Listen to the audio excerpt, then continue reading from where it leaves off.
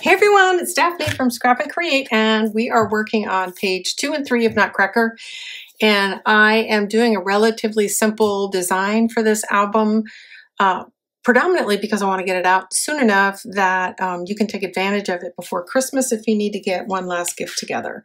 So both page 2 and 3 are going to be mirror images of each other.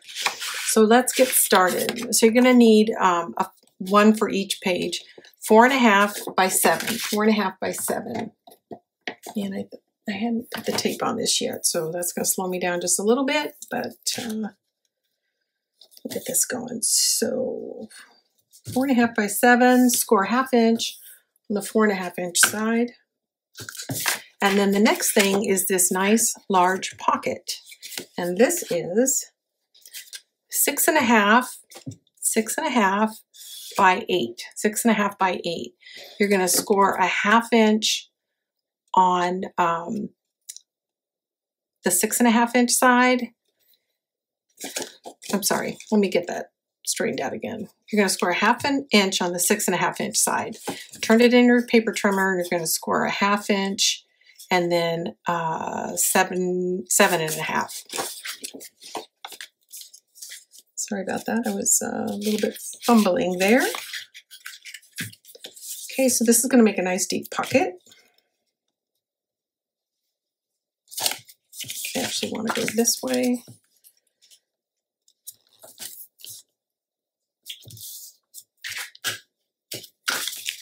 This is the tape tear tool if you're new here.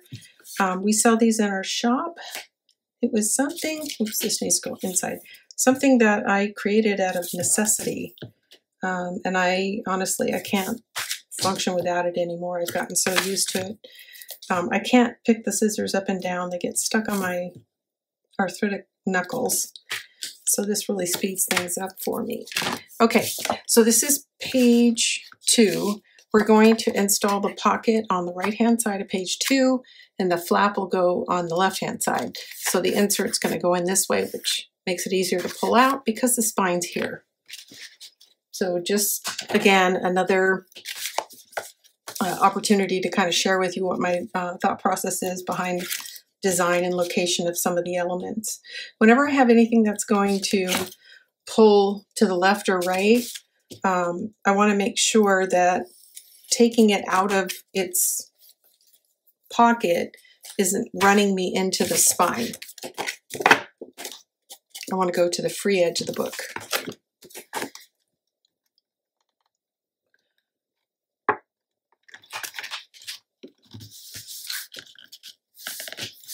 There we go. That's it. And then this is just a simple flap that goes right over the pocket. I think I told you what it was. It's 4.5 by 7.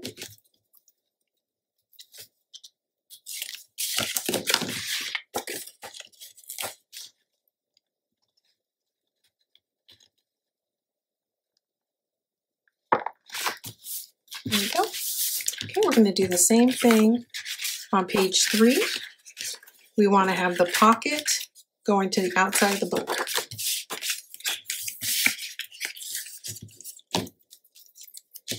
I'm using 3/8 inch tape. By the way, if you're new here, all of our tutorials are grouped into what we call, our project tutorials are grouped into a playlist. So if you look for Nutcracker, you will find the whole series for this project under one playlist. The first video is the walkthrough. The second video builds the base album. The subsequent videos add the interactive components and the design layers.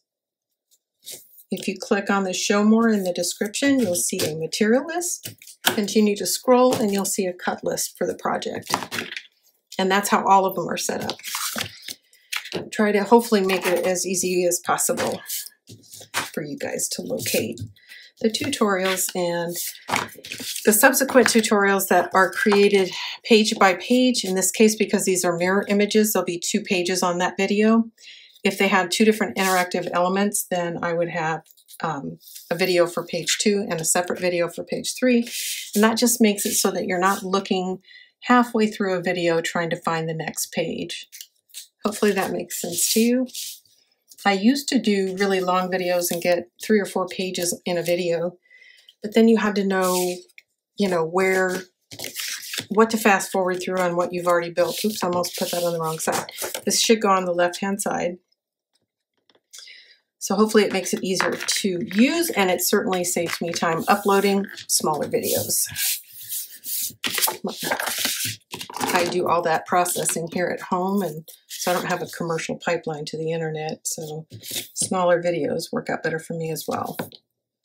I'm always looking for suggestions. If there's something that you guys would like to see more of, let me know in the comments. I try to do everything I can to accommodate those.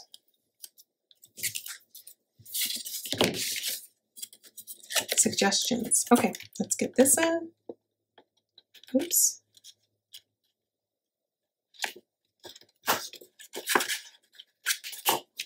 My goodness. It was sticking to me. There we go. Okay, now I'm going to pull them both back in real quick. Now we're going to add a magnet to keep this all closed. I like to use 5/8 inch tape to cover my magnet up so it softens the edges a bit.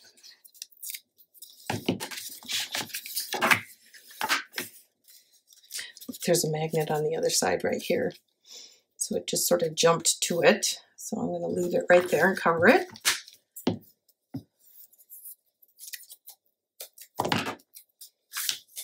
One of the things to consider when you're doing a pocket like this and a flap is the flap has to overlap this pocket enough to reach far enough to cover the magnet and have some leftover. And when I open it, you'll see what I mean. So I want to make sure that this magnet is placed such that it's overlapped. I can still get my designer paper in without leaving that magnet exposed. And we're going to do the same thing on this side. And we'll see if, I don't think there's oh no, there's nothing on the page behind it yet.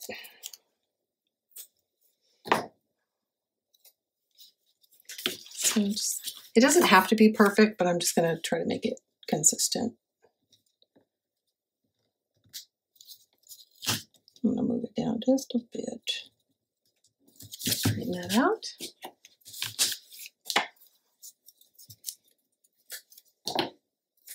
These are 3/8 inch magnets, often referred to as small.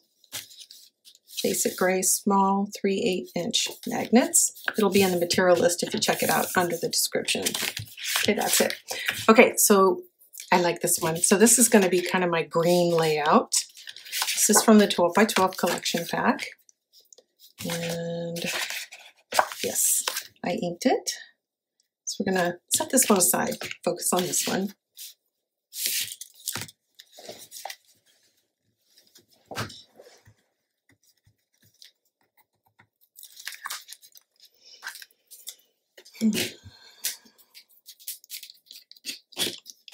For you viewers in UK, we just recently started, you know, trying to work with Claire Chevelle. So if you're in the UK, Claire Chevelle has her own shop, and she definitely carries Graphic 45.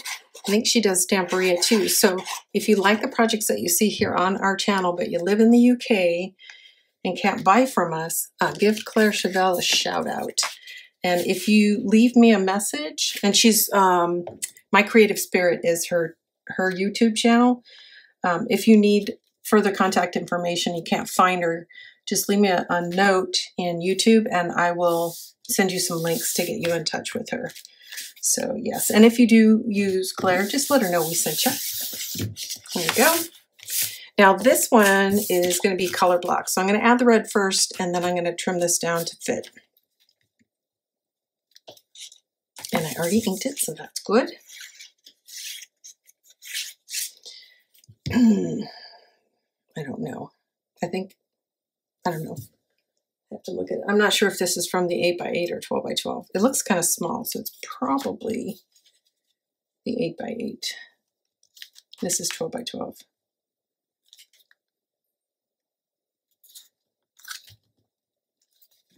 but it really doesn't matter. I mean, it's all just scale, so it would just be a smaller scale. Okay, so now we're going to add this. This is from the 12 by 12. I liked the bigger dots, especially since this is so tight, pattern-wise.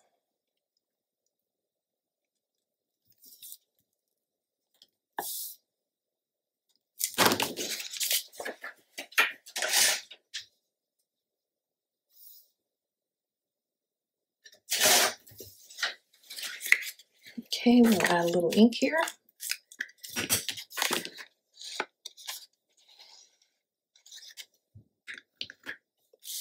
Do a quick dry fit. Dry fit just means I'm testing it before I put any glue on it.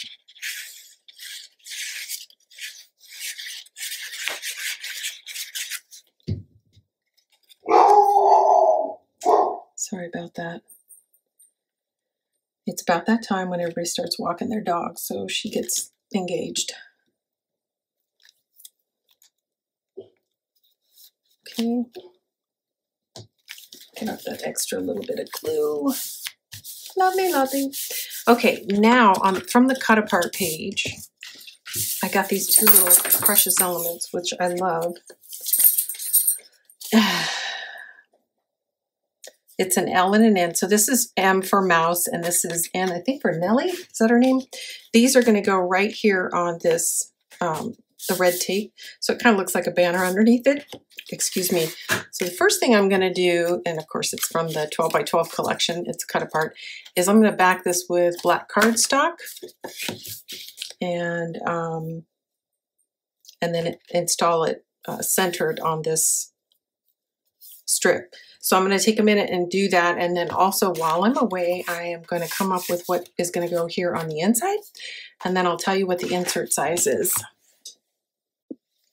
Okay, we're back and we are going to finish up lining the inside of page 2 and 3. So I've chosen to continue the pattern here. So this is from the 12 by 12. And I think this is too. Can you double check the scale? No, it's not. So the words are from the 8 by 8. So this is going to go right here and slide slightly into the pocket. And I like to leave my leading edge, the edge that I'm going to be pushing under the pocket, without glue. So if I have to back it back out, I don't leave a trail and glue my pocket shut. So again, the plaid, 12 by 12, and the words are from the 8 by 8. I also, when you have the leading edge without glue, you don't have to work so hard to get it into the pocket because it's not grabbing before you're ready. Okay, that goes in. Again, this is from the 12 by 12. It looks like it's ready to go.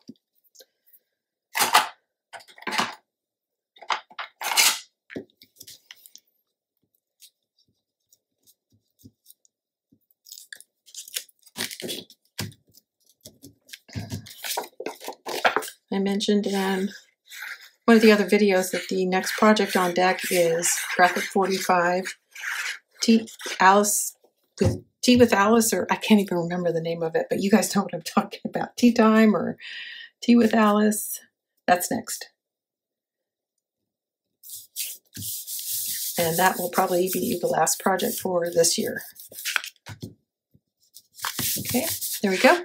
Now I've made a very large insert that's going to go in this pocket, and this is a bifold.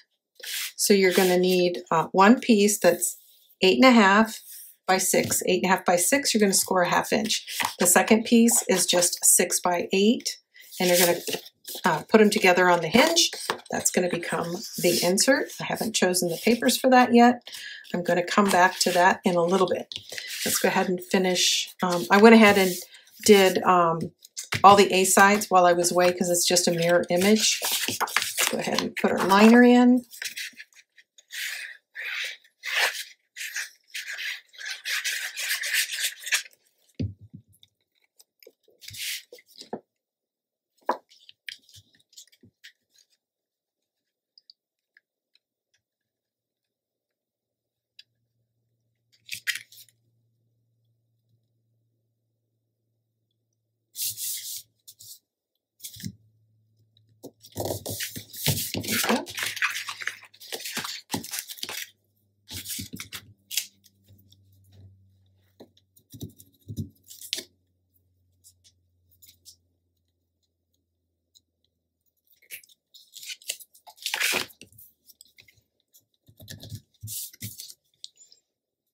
a little blob of glue.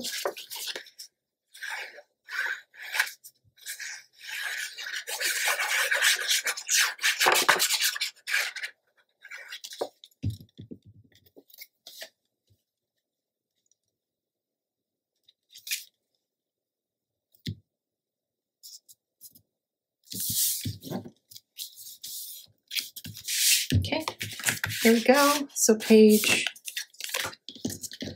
2, page 3. Then we're going to add this piece, and I'm going to center it on the stripe. And I'm just going to overlay them so that there's a little less interference when the pages are together. Sometimes if you have them on opposite sides and you close, actually, there won't be any interference. There would be if it was opening the opposite direction. So these should just go together real easy and not get stuck on each other. So let's go ahead and center them. I'm actually gonna measure this out. So this should be at 3.5. I'm gonna put a little dot here on the center line. I'll do the same thing over here. It's gonna be at 3.5.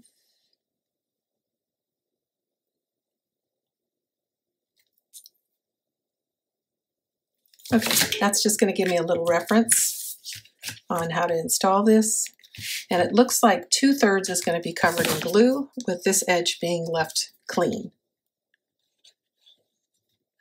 And I'm just eyeballing it. But if you're not comfortable with that, hold it in place, open the flap, and draw a line. And I'll show you what I mean on the other side. Okay. There we go. That looks pretty straight to me. Okay, we'll need to put just a little bit of decorative paper here, so probably going to do that offline. If I can, I'm going to find something red. I just noticed it wasn't straight. It needs to come down a little, this corner. Sometimes when you see the flip side, it's much more obvious to tell if it's straight or not. No patterns confusing your eyes. Okay, so that's done. And then, so I thought that was in for Nellie, but it's in for Nutcracker. What a dum-dum, huh? I just kind of slipped my mind.